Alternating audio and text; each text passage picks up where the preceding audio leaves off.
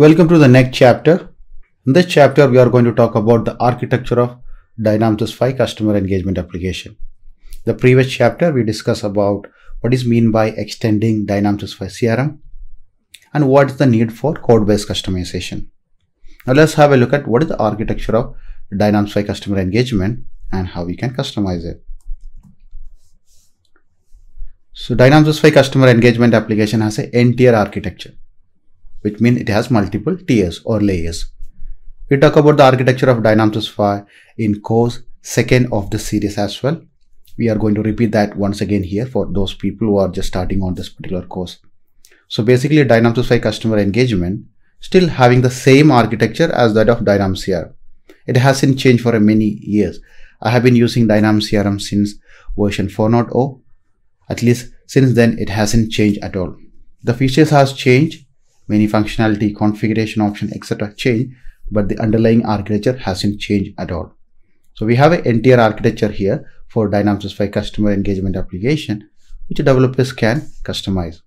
Now, knowing the architecture of the application is very important for developers so that they can customize it as well as extend it when they have requirement to implement. So basically it has 3 layers. First one is presentation layer, second one is business logic layer, and third one is database layer. So we are going to talk about each of these layers in detail in the coming up slides. So this is a picture where you can see the complete architecture of customer engagement application. It has the presentation layer at the top, then it has the database layer at the bottom, and in the middle of these two you can find the business logic layer or application logic layer. So presentation layer, which is hosted on the IaaS server, database layer, which is hosted on the SQL Server database, and then the application layer where we have all the logic, all the business logic resides. As I already discussed, there are 3 components to this architecture. First one is presentation tier or layer, business logic layer, and third one is database layer. Now, when I'm talking about the presentation layer, that is where we have all the forms, all the reports, views, charts, etc. resides. That is this portion of the architecture. You can see that the customer engagement application can be accessed from different clients such as web, Outlook, mobile. These are some of the clients using which we can access the application. And then here on the right hand side, you can see the reporting area that include dashboard, charts, Excel, and SSRS. That is the report. We know that we can access the report from the UI. We can access the views, the charts, forms, etc. from the UI. And we also have learned that these reports and views, etc. can be customized from the UI itself. Forms can be customized using Form Designer. So that is the customization that you do at the presentation layer. Now, any customization that you do at the presentation layer on the UI is known as out-of-the-box customization. We'll learn about out-of-the-box customization in very detail in the 2nd and 3rd course of the series. So we are not going to talk about that. So any customization that you do on the presentation layer is the out-of-the-box customization. Also here we have a gear button. Here also we have one. So wherever we have a gear button, what it indicates is this is where we can perform customization, or these comments are customizable. One is at the reporting level for dashboards, views, and etc. The other one is here. Here is written extendable application, form and client side script, ribbon, sitemap, and etc. Web resource, and then JS libraries. In addition to the out-of-the-box customization, also on the UI, we can perform customization such as sitemap customization, ribbon customization. We can embed web resources on the form. We have seen that as well.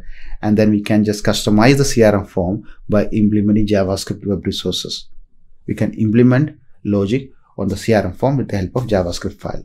We are going to see that in this course. And also, thirdly, we have integrated application.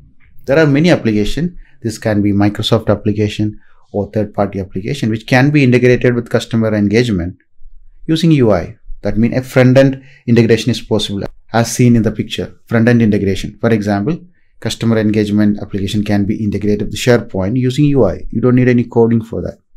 We can integrate that with many other applications with the help of UI itself. So that's about the presentation layer, which is hosted on the IaaS. Since you are using the cloud version of the application, you don't really see the IaaS server.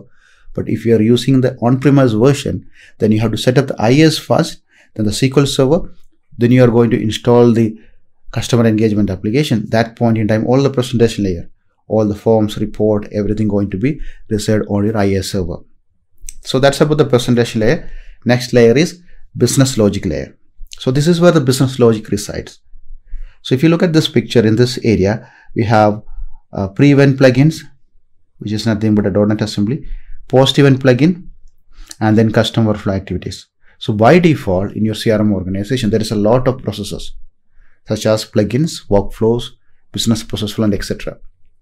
We know that workflows, business process flows, etc. we can create with the help of UI tools. We have learned that. Now, we also have processes such as plugins. By default, there is a lot of plugin exists in the system. That is the logic of the application. For example, when someone is trying to qualify lead record, what happens? It is going to create a new opportunity record, going to create a new account and contact record. Same point in time, the lead record is going to be qualified and it's become inactive. So this is a standard procedure. This is a standard business requirement, right? So it has been done by some code, some plugin. Now, if I want to customize that logic, I can write my own code that is known as a plugin. Once I write that plugin code, I can make it as a .NET assembly, then I can register that here. That is what we are going to cover in this particular course, where we'll be developing plugins, customer flow activity, etc. Also, the very similar way, workflows can be customized with the help of code. We call it as customer flow activities. We'll develop code, create it as a .NET assembly, register that with the server, then we'll extend the workflows as well. Also, we have synchronous and asynchronous business logic over here. Anytime when you're running a process such as plugin or workflow, it can be triggered synchronously or asynchronously. So it is managed by this part of the application or architecture. Then business entity components. We have a lot of entities in the system.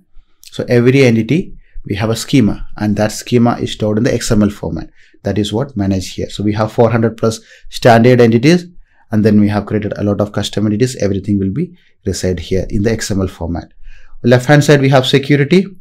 Right hand side, we have processes.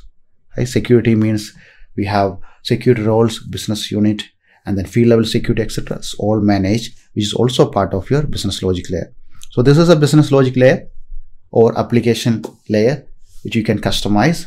By default, we have the business logic there. As a developer, we can just integrate your logic also there. The coming up chapter, we will see how we can develop plugins and customer flow activities. Then we'll be talking about the business logic layer more. And finally, we have the business.